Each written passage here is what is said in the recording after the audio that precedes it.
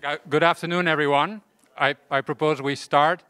Thank you all for coming. It's very good to see so many new faces, old faces. I don't mean old like in age, but like pre-pandemic faces. Very happy to see you all again. First time that we're meeting again in person. It will be live streamed as well. Thank you also for considering wearing a mask. We have members in the Water Institute that might be vulnerable or have partners or children at home, so we appreciate very much you wearing a mask. And I want to start by acknowledging that we're participating today also from traditional territories of the First People. The University of Waterloo, as you know, acknowledges that much of our work takes place on the traditional territory of the neutral Anishinaabe and Haudenosaunee peoples. Our main campus is situated on the Haldimand Tract, the land granted to the Six Nations that includes 6 miles on each side of the Grand River. Our active work towards reconciliation takes place across our campuses through research, learning, teaching, and community building, and is centralized within our Indigenous Initiatives Office. And the Water Institute is committed to raise awareness and contribute to the calls for action of Canada's Truth and Reconciliation Commission. So it's time for me to introduce our first WaterTalk speaker for the fall term. I'm very happy to introduce you to Professor Jacob de Boer, a former colleague for almost 10 years in Amsterdam at the Vrije University Amsterdam. I used to make the joke that it used to be called Free University. We're not allowed to say that anymore because it sounds so cheap. It's obviously not free. It's more of a liberal university. Jacob is Emeritus Professor of Environmental Chemistry and Toxicology at the Vrije Universiteit in the Netherlands, and he just retired earlier this year. And even though he's retired, he's still very, very busy. He told me on the way here that he's still working 5 days a week. He's, among others, editor-in-chief of Chemistry, the Elsevier journal. He's also a very well-known public speaker in the Netherlands. His face is very often on television. And as I mentioned, our history goes back around 10 years when I just started in the institute where Jacob was the director for many years.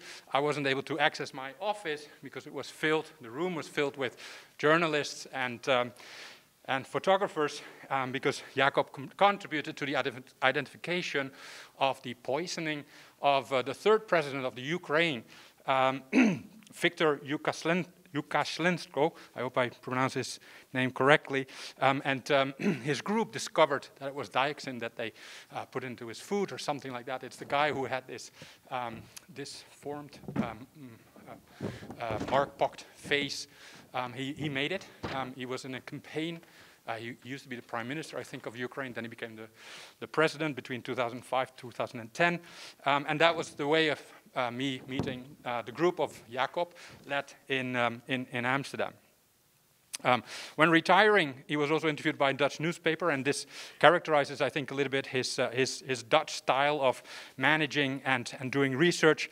The headline of the newspaper when he was interviewed was, when he talked about hazardous chemicals, was "Don't make it sound better than it is." And I think you call it "Don't sugarcoat it" in English. He's been an expert advisor for many international centers and institutes, authorities, governments, including European Union, for example, the Dutch Institute for Environment, Public Health, among others. And he's also one of the 1,000 Talents Plan, the Chinese 1,000 Talents Plan, several years ago. He's published a ton of research, too many to mention, in Nature, Science, etc. He's the editor-in-chief of Chemistry, as I mentioned, already for many years, and he's a member of the editorial board of the Handbook of Environmental Chemistry. We had a talk from him already earlier today about PFAS, and Nancy, my colleague in the Water Institute, said, we're going to get more bad news stories after we had that presentation, that lunch seminar. Today he's going to talk about microplastics. Jacob is here to be an expert advisor in a project led by Philippe van Capellen on microplastics, funded by NSERC. We have a one-day project review tomorrow. And we were very happy that he's willing to share, that Jacob is willing to share his experiences with microplastics with us later today in this talk. So Jacob, I'm happy to hand over the floor to you. Thank you very much, Roy. Yes, thank you very much for the much too large introduction, I would say, but it is very pleasant to look back, of course. And hello everybody, it's really nice to be here. Always love to come to Canada, a bit more contacts with people of Environment Canada in Burlington often, but it's also very nice to be here with my old friend Roy and seeing you. And yes, we have spoken already in lunchtime about PFAS, and I think there's no too much concern for bad news again, because this is a little bit more technical, I think. So we'll see. But still, we don't like to have plastics in our environment. So let's see where what we're going to do.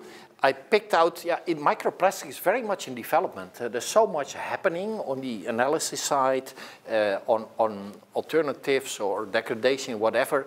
But I picked out, of course, a few things in which my lab has been active. So I would say a few words in general about plastics in the environment, but then I will talk a bit more about the quality of the analysis. How can we analyze it and what are the difficulties?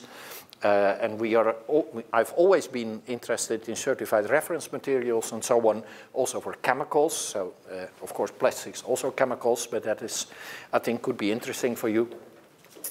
We use a method with pyrolysis GCMS. I will address that. And my group has done a study on plastics in human blood. And that, I think there's a couple of interesting observations from that study also. So let's start just with the environment. You all know, because you're studying the environment, that we have known years in which the word environment was not there. Actually, the word environment was sort of coined when I started to work on it. That was with the Club of Rome, and I started in 1974. Yes, 1974. I was just over the shock of the Netherlands losing for Germany in the World Cup, but nevertheless, then I could work and forget that. Environment attracted me because I thought it was very important. But as you see, we have had days where, you know, there was so much space, there was very little waste, and there was basically not a real problem. There was, of course, some waste, human waste, animal waste, but particularly because of the space and a few people, we were sort of, you know, in those days, in terms of environment, was not really a problem. Of course, then we started to pollute without being, of course, we all saw it, I guess, in those years of industrial revolution, certainly in the air, but apparently nobody cared initially. And that went on for many, many years. It was not only that we were making chemicals and making electricity and all sorts of other things, but also the growth of the world population, of course, led to the fact that all those people started to use chemicals and later on plastics, but chemicals for all sorts of purposes, for transport, for whatever. So, and what I think we have forgotten is that there is a sort of limit to what I always learned in the beginning in those 70s, the self-purification capacity of nature. If you take a couple of grains of, what is it, salt or sugar, and you throw it, as my son was doing 20 years ago here, in a canal, there's nothing left. You know, the nature can sort of, you know, clean itself very easily. But that is up to a certain limit, and those limits are related to, of course, which type of compounds you introduce in the environment, and certainly to the quantities. This is Cochin in the south, very south point of India, and as you see, this will take a while before it's gone away if you don't do anything. India is terribly polluted, certainly with plastics, and it was really awful to see such a wonderful environment, and this is only one picture, but I could have made hundreds of that. There are limits, and this afternoon, just referring back to the PFAS, for some compounds, like those PFAS who cannot be sort of broken down or hardly can be broken down, the limit is maybe, you know, for the self-purification capacity of nature is almost 0. And that may also be true for plastics. But that limit, or those limits for different compounds or contaminants, we should not forget. And I think we did. And not only industries, but particularly also governments. Yeah, and then happens this, and you find this is in India a newspaper, and then the beach was already highly polluted. I've really walked on the beach there where there was maybe close to 1 meter of plastics, and then there is a monsoon and the flood brings it back to the land again and even more plastics. So India has a number of problems, and of course we also have, but they have it in particular, I would say. Now chemicals are everywhere. I have worked on chemicals my whole life. I've particularly worked on persistent organic pollutants. The chemicals can be very nice, as you can see. They have colors, but they can occur in different forms. Crystals, but often dissolved in either the, you know, when they come into the environment, the lipid of fishes, or in the water, or they are there, and we have basically, we made our own paintings. We have developed very sophisticated methods to determine those chemicals in the environment. And you know, in the 70s, when I'm from a beach town, a harbor town, when I was walking on the beach, there was already plastics. And you didn't care. You thought, okay, people, well, not so good, but take it away. And while we were thinking, and I was working there on these highly sophisticated methods for chemicals, we just forgot that also for those plastics, and we didn't know at that time that it could be transformed into microplastics, that was actually easier, but we didn't address it. We only started to address that maybe 10, 15 years ago or so, while now we have these floating fields in the oceans and so on. It is remarkable, but so we did a difficult thing. But the easy thing, at least it looks easy, we sort of forgot, and now we have these big difficulties in the environment with all sorts of plastics. Synthetic polymers of different types, non-polar, medium polar, very polar, they can also be dissolved. They're not only there as particles, they can also be dissolved. Sometimes we forget that. We should not. I think we should also address that, what it is doing when it is in a bit of lipid sometimes. But it adds a factor which is for chemists difficult to adjust to, and that is the physical factor. We have sometimes small balls or small square particles, or we have fibers.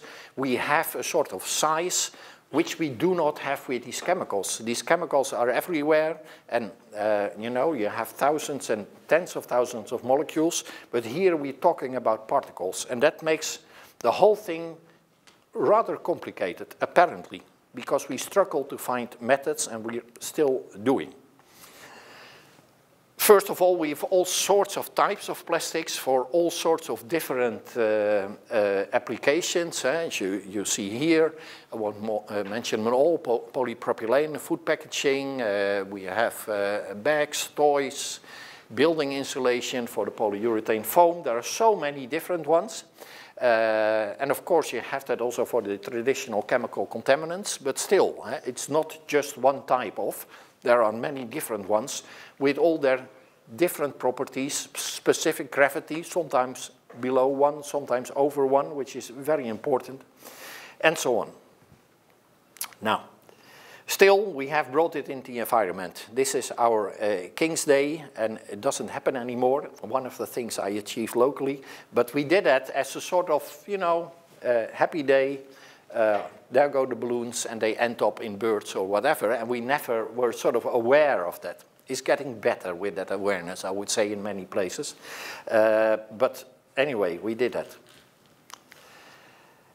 One day in 2014, I was walking on a harbor front on a Galapagos island, and with my son and my daughter. And I don't know if you can see it. It's maybe good that it's a bit fake. And I said, "Oh my God, we're at the Galapagos Islands, and there's plastic in the harbor."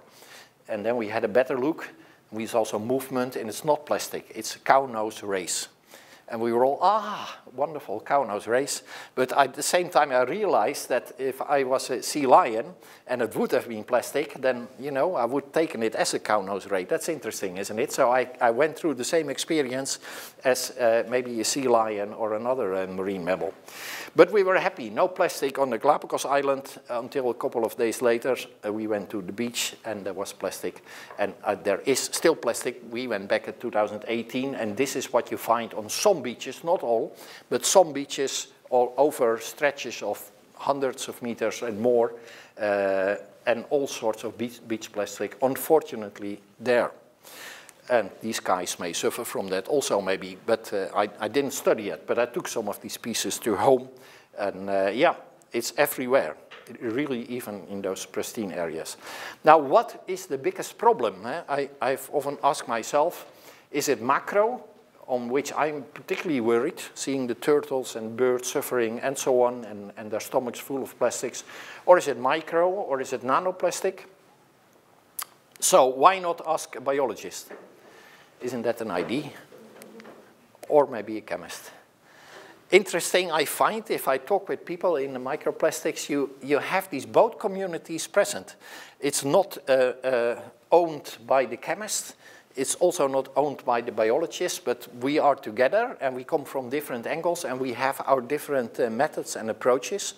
And well, for sure, we should sort of cherish that a bit. Huh? We should be glad that we can talk to each other from the different disciplines and maybe together we can solve the problem, which is clearly different than just chemical contamination. So that, I think, is an interesting aspect. Yeah, we are exposed to many of these particles, so much that sometimes I think, okay, if we get so many particles in, microplastic particles, but also many other particles, would that really be a problem if it's into us, or can we cope with it? I think the answer is not there yet. I'm not quite sure. As I told you, I'm very worried about the environmental issues in humans. Maybe it is also. We have a small problem with the nomenclature because it's a little bit different in nanotechnology, but that is a detail. Anyway, these chemists and biologists all come with their different methods. And now you think, of course, that as a chemist I say that we have much more sophisticated methods, but I'm not going to say that because I'm impressed by what the biologists also can do with all their omics techniques nowadays and so on. But this is just to show you that when we started our first interlab study, there were many different methods, really many, because everybody tries, you know, you have to start on a problem, you have something in your lab and you try it out. That is basically when it starts. But yeah, it's still not very clear which are the best methods. We try to sort of get it out of these interlab studies also. But there are still many, and maybe we will end up also with a few which will be standardized. Certainly not with one, because it's too complicated because of the chemical and the physical nature. Now, something else which makes it very difficult, I think, is the fact that, you know, again, we have particles. And the effect simply of a diameter of a particle is very big. Yeah, if you look to the table, you think, okay, yeah, of course, it's not so complicated. But still, each time I notice that people are a little bit on, you know, have difficulties to think through what that means for their detection methods and so on. Take, for instance, North Sea sediment. If you look into the literature, you have about 100 particles on average per kilogram dry sediment. And the size range is 38 micron until about a millimeter. Of course, you know, can be outside that also, but this is about what it is. If you look in the table, you see that between 38 micron and 1 millimeter is already sort of four orders of magnitude if you translate that into weight. And that is, you know, makes it immediately completely different. And therefore, I think, apart from the biologist and apart from the chemist, we need maybe a statistician. And I think we have forgotten that a little bit because this whole thing of sampling and inhomogeneity, I'll come back on that in a moment. I have another slide which shows it a bit better. ask for a statistical approach. I think we cannot do without. We struggle as chemists and biologists, and we need some help there, I think. Now, whatever you do in methods, that you have to set up a method and you make sure that the quality is okay. And I'm going to tell you something about quality because there were many different calls in the literature for good quality methods for microplastics. What are we actually measuring? Now, these are what we call the 4 pillars of QA/QC, quality assurance and quality control, and they're all important. So it goes, there's not a certain order, but we have the certified or the non-certified reference materials. There is interlab studies, proficiency tests. There is, of course, your validated method or standard method, and there is accreditation. The last one I will not address because once you will be accredited for microplastics, you have everything under control, everything done. That's not where we are. It starts with sort of developing your method. You're going to validate your method, and then you need also reference materials to validate your method. That is a little bit sort of chicken and egg thing because you can't make a certified reference materials without good methods, and you can't have a good method without a certified reference material. So that is a little bit iterative process in which we are in the middle of now, I think. Of course, we can organize interlab studies to compare each other's results and see who is better and not. So these 3 are, I think, for the moment, the ones we should concentrate on. And who's that? That's Quinn. And Quinn is our technician who's working on microplastics. And Quinn is wearing a green lab coat, as you can see. And before I say something on the green lab coat, I would like to emphasize how important good technicians are. People are working on the bench, you know, they know about all the small details and they have to resist and give answers to all the difficult questions of the scientist. For me, in a laboratory, a technician is really an essential person. And where we often meet as scientists, I always say, bring the technicians together. We have done that in the past when we were setting up what is called the quasi-mem scheme, where we had workshop with technicians, and it was so fruitful and it was so encouraging. So that is something which I think we should try to organize, actually. He's wearing a green lab coat because I think of all the microplastic problems, the half of it at least is fibers. And fibers is even more difficult for us to measure and so on. And fibers are everywhere, and they come from all sorts of stuff, also our clothes. And it's causing blanks and background. And we said, okay, so if we find a fiber, and usually we have white lab coats, then yeah, maybe it was the lab coat. So we decided to have this strange green color, because then we know if we find that strange green colored fiber in our sample is probably the lab coat. So that helps a bit to get things under control. Okay, well, how do we make certified reference materials? We have, of course, the NIST in the US. We have Joint Research Center in Geel in Belgium, in Europe, and there's a couple of others. Not in the least, you have National Research Council, I think, is also addressing that here. Very good, also for shellfish toxins. Anyway, what is important is that you have a homogeneous sample. That is really important. Also, it should be stable during storage, during transport, and it should be stable for years. And it should, of course, have a certified value with an uncertainty which is a sort of acceptable, let's say 20% or something like that. It's not easy to do it in general, and it's certainly not easy to do it for microplastics. Now, this is, I think, I would say this is the most important slide, so I have a good look. This is what because we are not already working on certified reference materials, but we plan to organize an interlab study, and then you need a material you have to send around, should also be homogeneous and sort of stable for a shorter period. I don't know if you, yeah, I think you can see it.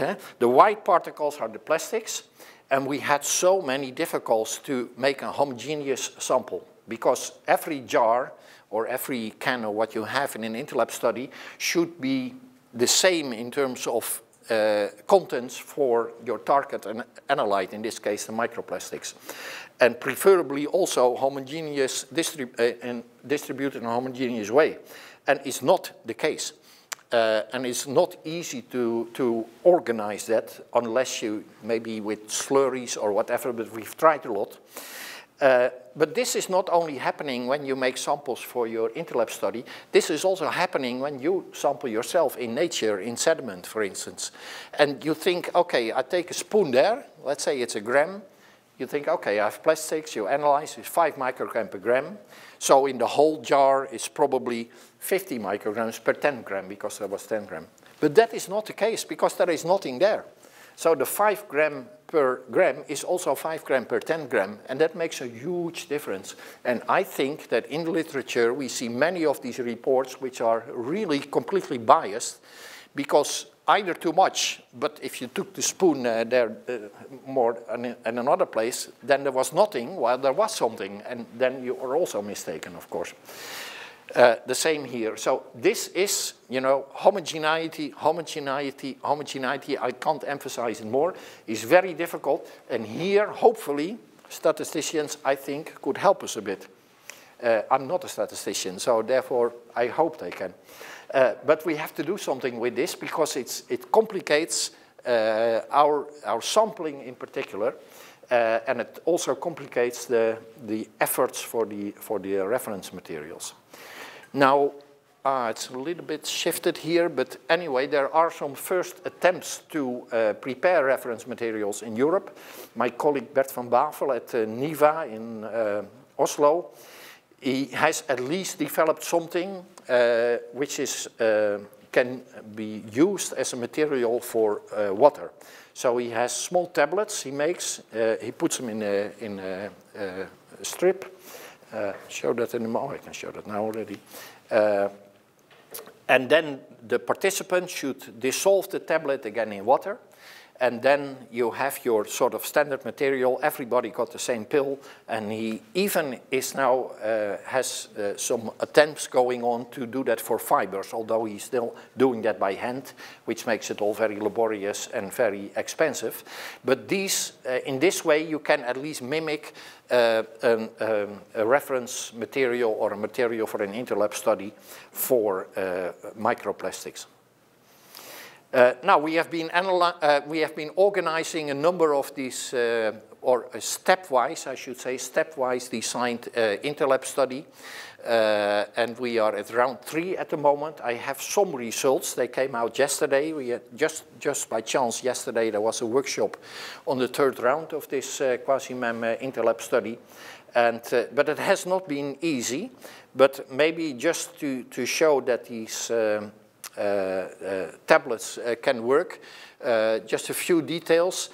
We, you know, if you start from scratch, we normally like to work with this stepwise designed interlab study. So you begin very simple, and we did that with pre-production pellets. Just give them one of each and see what, if they can identify it, can weigh it maybe. Can't be more simple. Then we had tablets where we added a few different types of plastics. And then in later steps, so the next round, and so we slowly go over to either a real sediment or maybe first a sand, or make it more complicated, a fish maybe, and so on. Blank tablets as well. So this is what we did. This is just pre-production pellets, very simple, nothing special. And if you look into the results, then you see also that there's quite some data, but let's say you look, we have the number of laboratories, we have the average, the weight of the particles, and so on. And here you have the relatively standard deviations, not bad. Only for polystyrene still, although only one piece they had to do, was still some deviation. It was more complicated as soon as we, particularly here, when we had tablet 10, we had different plastics in the tablet, and immediately the standard deviation went up. Sorry. Why? You think, 3 different types, no matrix, nothing, you know, just water. Then already it was difficult. This is a couple of years ago, but still, So even when, because we were a bit criticized, isn't it too simple what you do in the beginning? Well, here it is. It was not too simple. Okay, and here we try to find out something if people use different methods. We just indicated in green when they were all sort of okay. Now there were many people used ATR, FTIR, as you see, and most of them were okay, but here somebody was not okay. There was only one doing micro Raman, and he was okay for everything. But you see, it's not all okay, and it, you know, you can't. Also, you cannot say one of the methods is really the best method. This is, you shouldn't ask me too much about that. I just inserted it because I got it yesterday. And we are now so far that we try to send out, or we send out a tablet, that is this one, but also a sediment sample. I've tried to find out where they are because I couldn't talk with them earlier. And look at this. This is the relative standard deviation, and this is for the tablets. And again, you have the particle size fraction, also here the different plastics. It is not very good. It's still not very good. Around 3. Still, one is 30.5% here. So we are still struggling, which is unfortunately, that is the bad news of the day maybe. Sorry for that. Sorry. Yeah, for the sediment, it's not much better. This is on number of particles, and here the standard deviations and NAV means that there is no assigned value, so then the results were so, look at this. You know, we have here added 49 particles, and people find between 20 or 164,000. Why? I put 49 in, I find 164,000. You can't imagine where it happens. And we are discussing, they're discussing that at the moment in Amsterdam.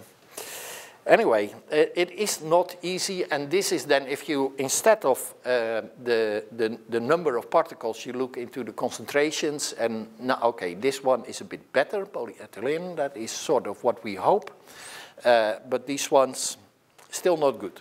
But okay, for concentrations, a little bit better maybe.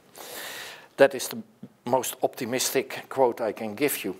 What I didn't address so far, but I just want to mention it because I thought it was maybe interesting for you, is, I don't know, but I thought you would also do quite a lot of sampling and so on.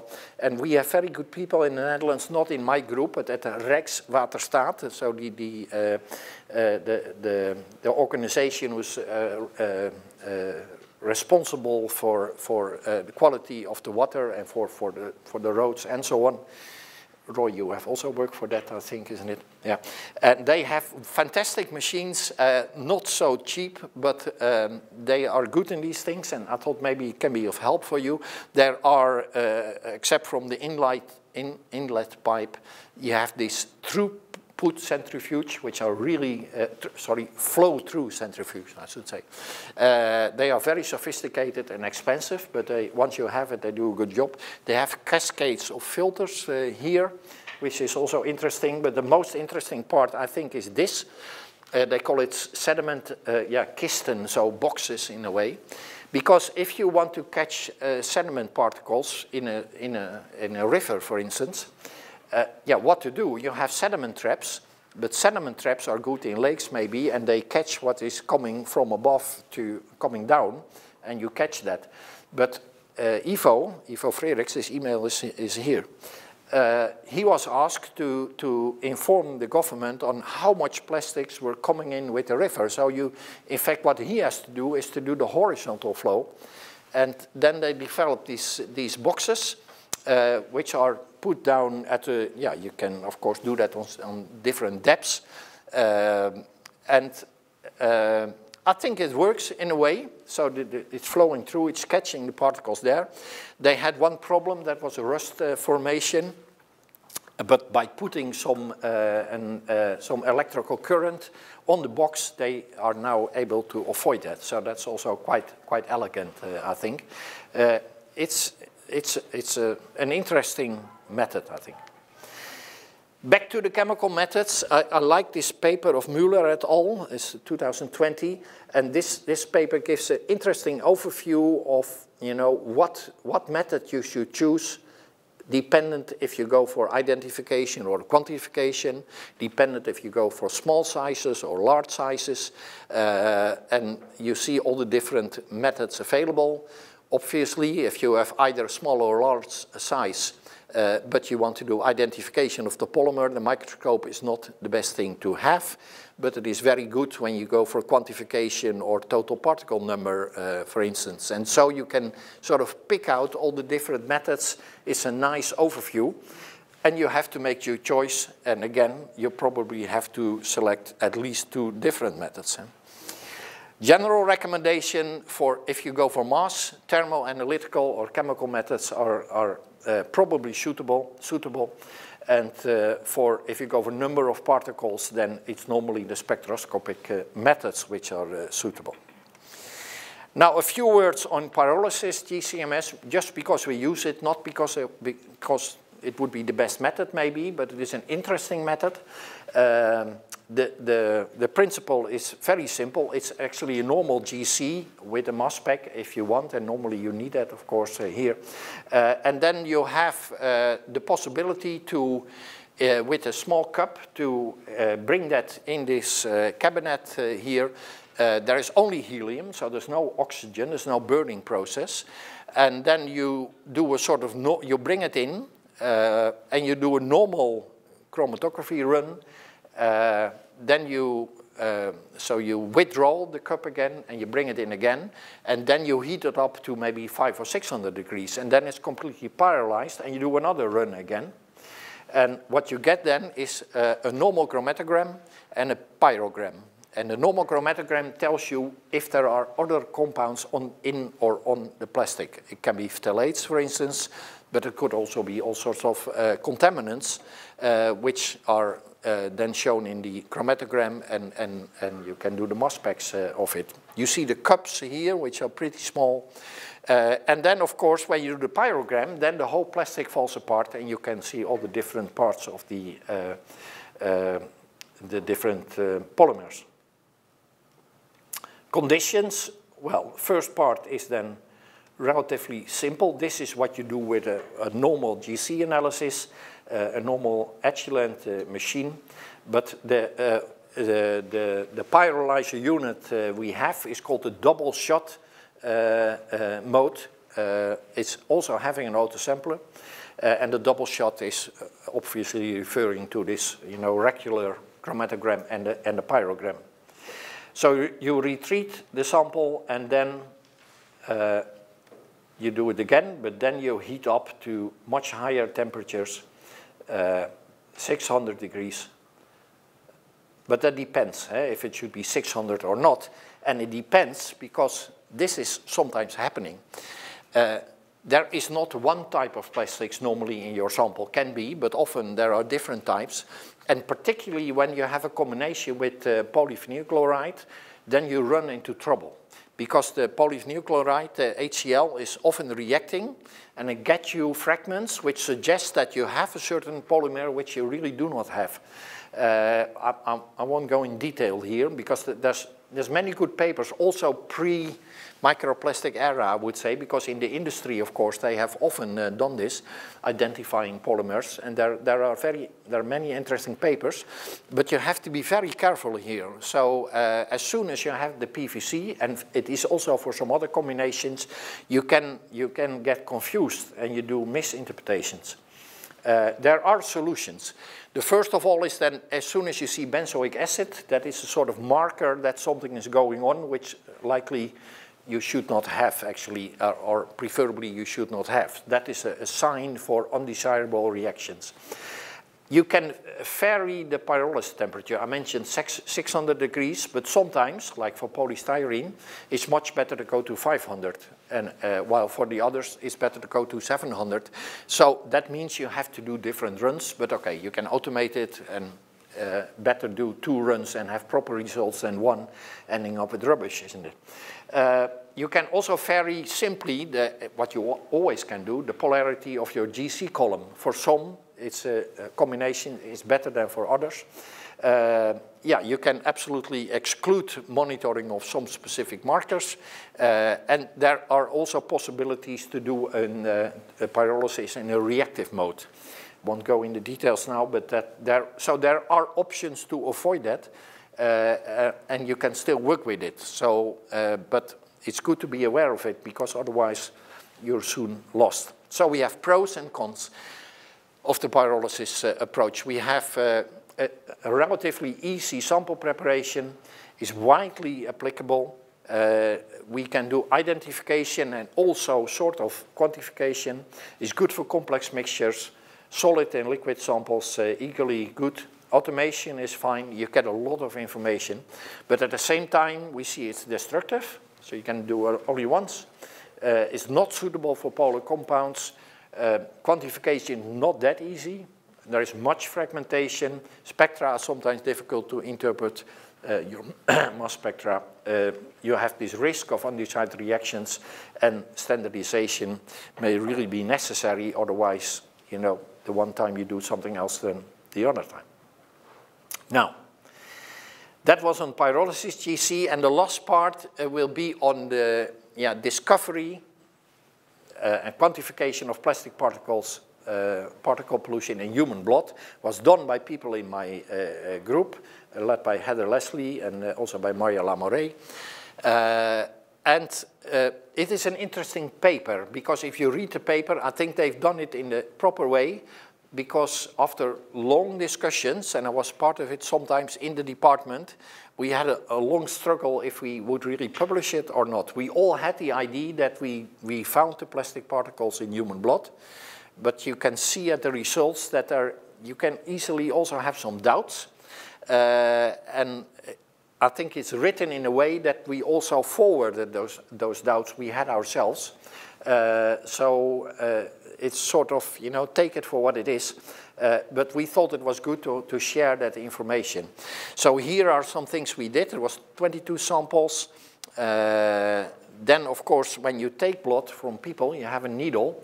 And that immediately means that, you know, you can't see larger particles than go through the needle. You shouldn't forget that. It looks quite big, but still. And yeah, some other information here. There was a cleanup, which is not very short. Thawing, there was denaturation of the proteins, of course, shaking, filtering, and so on. And finally, the filter was transferred after some further treatment and drying to your pyrolysis cup. Here you see some different ions and retention times for the different polymers. That was basically not a very big problem. Blanks were a bit of a problem. So all the data you will see were corrected for the blanks. We did a lot of repetitions for the blanks, and it was the best as we could get. I'm not saying that you always have to work in a clean room, but blanks is really an issue, of course, for microplastics, and it's not very easy to stay away from all sorts of influences outside your sample. Limits of detection, the LOD and the LOQ, of course, a factor of 3 difference, and here you see some results. Now, what the problem was with the results is that, you know, here are the samples, and the A and B are duplicates, and they're not very good. And this was the main problem. And they're all circled where they're not very good, but you can easily find some others. There are some which are not too bad, but take 12A, for one plastic 6.2, you do it again, and then you're between, if you see an asterisk, it's between LOD and LOQ. Here again, a factor 4, here nothing basically, and 1.2. What to do with that information? And I was actually very hesitating to let this be published, but on the other hand, it's also a sort of discussion paper. If you put it in a graph, you see the same thing. A and B are duplicates, and particularly in the beginning, each time you see one duplicate with a positive score, and then the next one there was nothing, and so on, and so on. It's a bit better when the levels are higher, but still the differences, take 12A and B, 13A and B, are very big. nevertheless, everything pointed to the presence, I've seen all the pictures, everything pointed to the presence of microplastics in blood because it was absolutely very different from, you know, the blanks and what have you. So, is it also in homogeneity? So, is the plastics in the blood samples also inhomogeneously distributed so that we take a sample and sometimes there is a bit and sometimes there isn't? This is what we wondered and asked ourselves, and I think there is no answer yet. I'm coming to an end. I think it's very clear, at least on our part, but maybe I will hear from you and see tomorrow that you are much further. We are still in development. Particle counting, mass-based methods, they're complementary. I think we will need them for both sides. I think we have forgot a bit, maybe, but let's discuss that. But we need statistical knowledge to solve these problems of inhomogeneity. And then I have a few conclusions on the pyrolysis, which interesting technique, helpful, but very vulnerable also particularly for misinterpretation. So if you do it, be very careful and optimize, and that is not a matter of a couple of days, but rather a couple of months, I would say. But whichever method you use, ensure your QA, QC is okay. Finally, EuroQ Charm is the project which is still running. There are a few other projects. I'm happy in the meeting tomorrow to mention that. Also starting now, there is a lot of research money in Europe spent on microplastics, I can tell you. And it would maybe be good to have more interaction between both sides of the ocean. I would like to encourage that. This project is led by Bert van Bavel from NIVA. And this is a photo of the first workshop and the acknowledgements for the different colleagues, either in the VU or at NILU or at Quasimem. And with that, I thank you for your attention.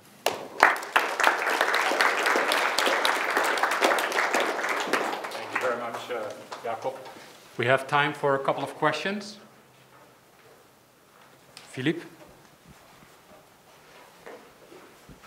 Thank you for the presentation. I won't say whether we're ahead or behind, but you'll see tomorrow. Okay. For your replicates or your duplicates for the blood samples, so if you have 1A, 1B, are those two different draws of blood, or is it from the same sample twice? No, it was one sample, and then so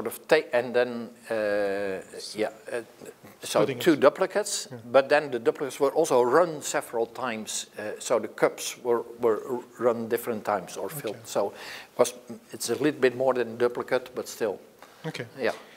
Did you see any trends with the participants who gave blood?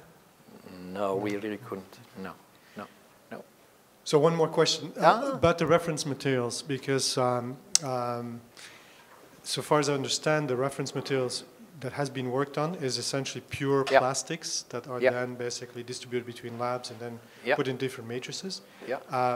But that's still probably fairly far away from the real microplastics in the environment. Is there also thought about essentially creating reference materials that would be from the environment directly?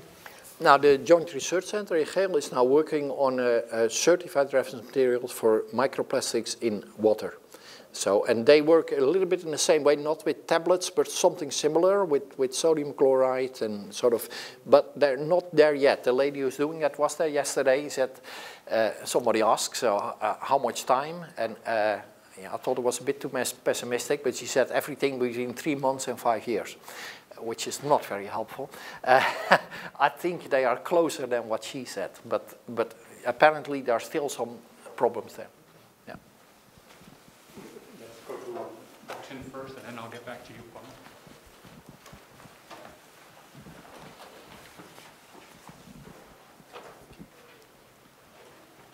Thank you for the talk. Very nice.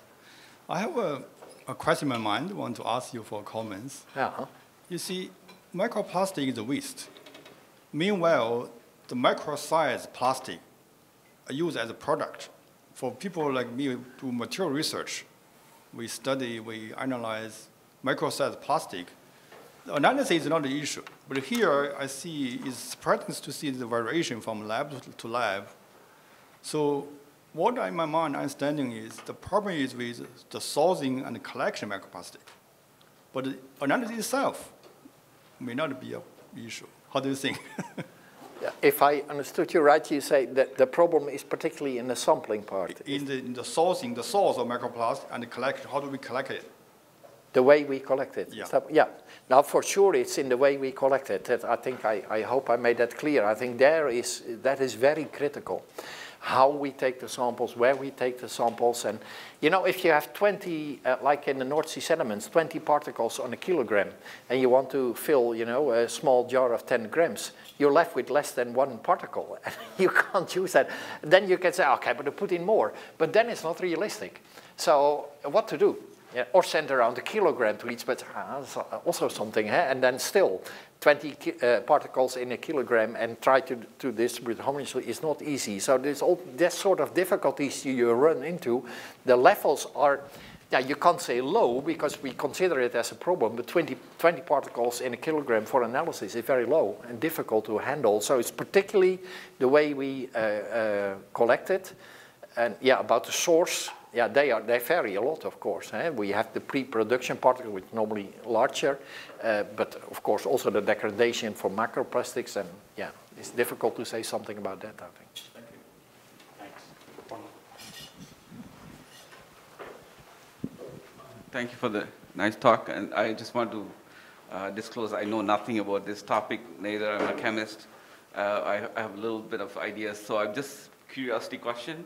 So I understand that you have problem with microplastic, which doesn't really dissolve, say, let's say in water. But we had other things before, bad stuff, let's say, that was also the same thing, like whether it's silver or other things that don't dissolve. So why didn't this kind of studies done already? You mean with other type of particles, yeah, maybe? So it's not like new. No.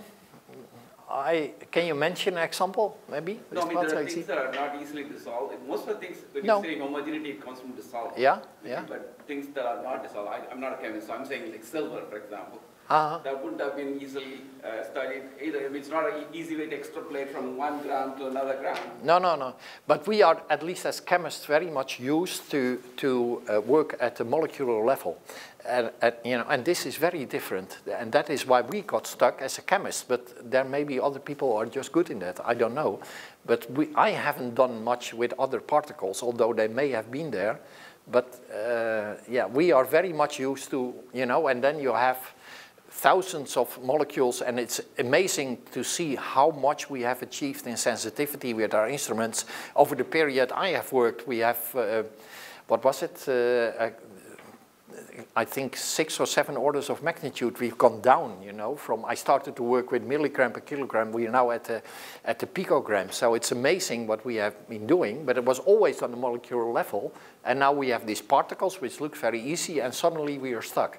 And I have no example of something which happened before in the same way, but if you have, it would be interesting. Yeah, I'm just curious. Yeah. Other questions?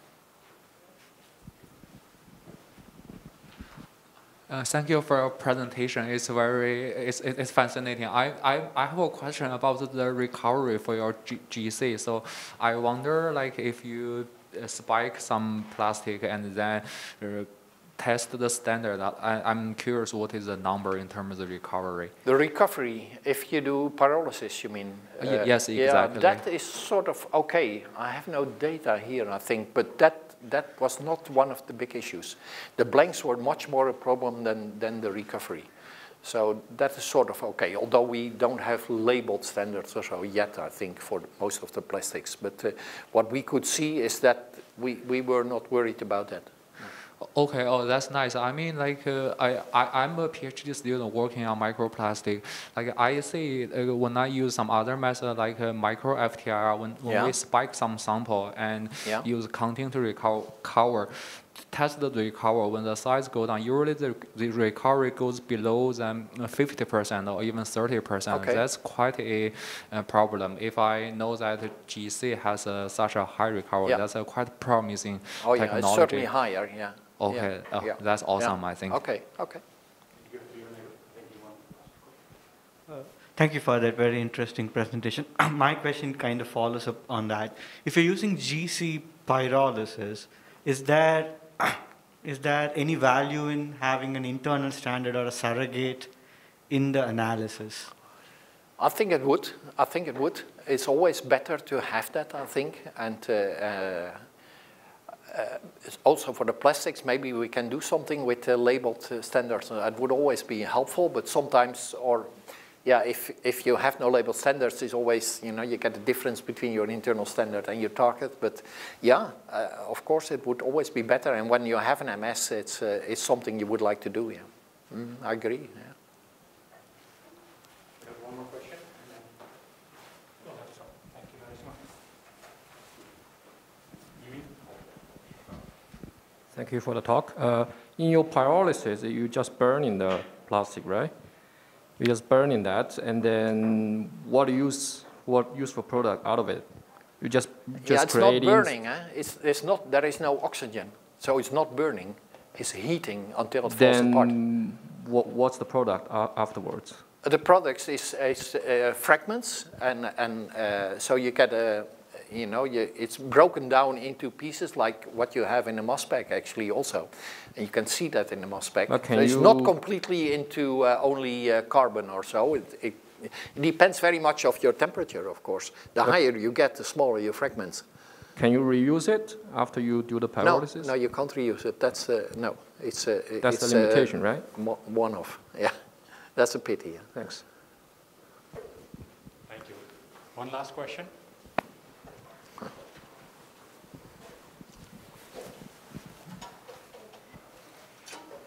Thank you very much for the presentation. I was just wondering, I know that with microplastics in general, one of the problems with sampling in particular is that people have different cutoffs for their lower bound.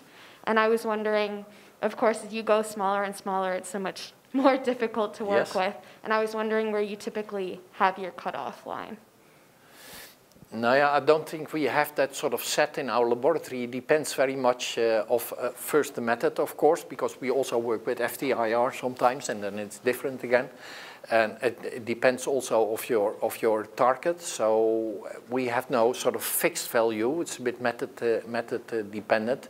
But you see, and certainly you see that with interlab studies, where we think, okay, we make a sample with let's say 0.1 micron or so. That the reason that some people find so many more particles than we have added is that they have a much lower cutoff and apparently find something which was there, what we as organizers couldn't see. I mean, those things happen, and that gives a lot of confusion. Yeah. Yeah. Thank you. Great. Let's give Jacob another round of applause, please. Thank you very much. Thank you. Thanks for the question.